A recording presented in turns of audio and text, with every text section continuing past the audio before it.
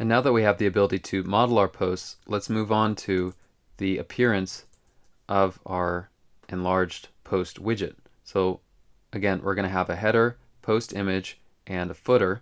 So within the return of build, we're going to return a column. We can put all of this within a single column where main axis size is going to be main axis size.min. And for the children list, we're going to get our widgets by returning the parts of our post from a number of functions. So first we'll have build post header, then build post image, and then build post footer. So we'll start with the header. And remember that in the header, we want to get the post owner's data. So we'll use a future builder to get their user data by ID. So we'll return a future builder where the future to resolve is going to come from usersref.document and pass in owner ID.get. And for the builder, we'll get context and snapshot. If we don't have any data, if not snapshot.hasData, we'll return a circular progress. Again, we'll import progress. Otherwise, we want to get a few values, and first we'll want to deserialize our user data, so we'll use the factory from document. Make sure to import our user model, and we'll pass to it snapshot.data.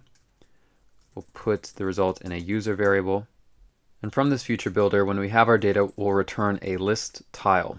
This is first going to consist of, as the leading value, a circle avatar,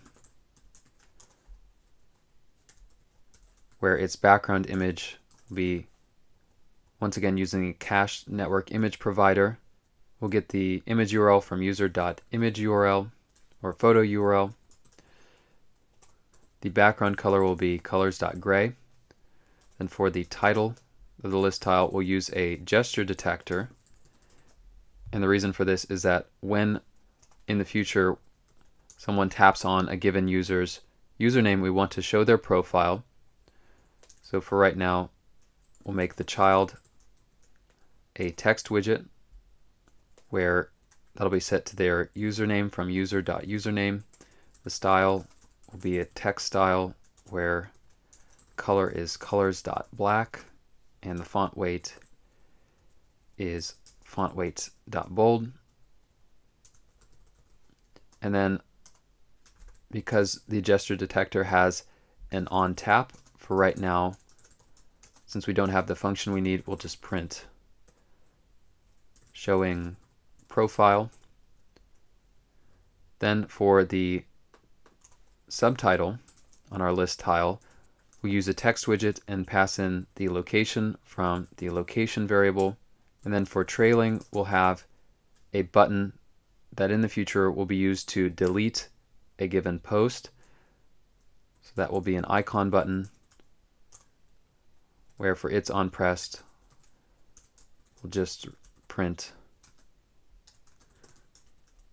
deleting post. And then for its icon, using an icon constructor, that will be icons.more_vert. So now we have our post header. Moving on to our build post image. We'll create that function. And an alternative way to like our image, instead of tapping on the like button here, users can double tap on the image itself. So this is a feature that's common in many social media applications. So we're just going to return with a gesture detector, and that's what we'll wrap our image in. And we'll set on double tap to print the line liking post, where its child will be a stack. Alignment will be set to alignment.center. Children will include an image.network. Widget We'll pass in as the source media URL. And then finally, we'll create our post footer with build post footer. And this will return a column where its children will first consist of a row. Main axis alignment on it will be set to main axis alignment.start to put everything at the beginning, or at least our first row of buttons at the beginning of the row. Then for children, we use padding on top, so we'll set padding with edge insets only top set to 40. And actually, we'll set it on the left as well. We'll set it to 20.0. And then for our like button, we'll use another gesture detector where its child will be an icon. And right now, we'll just set that to icons.favorite, or actually favorite border to indicate that it's not been liked. Size to 28.0 and color to colors.pink. And then for its on tap, once again, we'll just print in the return liking post. After our like button, we'll have another padding widget. So we'll just copy the first one, where here we'll set right to 20 to separate our like button from our comments button. And then we'll have another gesture detector, so we can copy that as well, where for its on tap, we'll want to show comments. So for the print line, we'll just print showing comments. Then for its child, we'll include the chat icon with the color of colors, blue, with the weight of 900, and also a size of 28. And then after this first row of buttons, we'll have another row. So after that closing row parenthesis, we'll have a row where children will consist of a container, and it will have margin set only on the left, set to 20. Its child will be text widget. This will be to display our like count. So here we'll interpolate the value like count, a space, and then the text like. So many likes. For its style, we'll set its color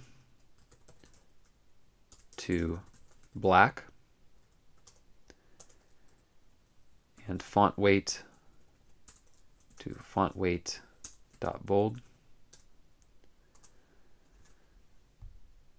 Then after this first row, we'll have another row. So we can copy that and paste it in underneath. We'll set cross-axis alignment to cross-axis alignment.start. For children, we'll use a container where margin set to the same. And here we're just going to interpolate username with nothing at the end, and then the same text style. And after that, after this container, we'll have right next to the username who made the post their description by using an expanded widget, and for its child set text to description. And with that, we should have our completed post structure.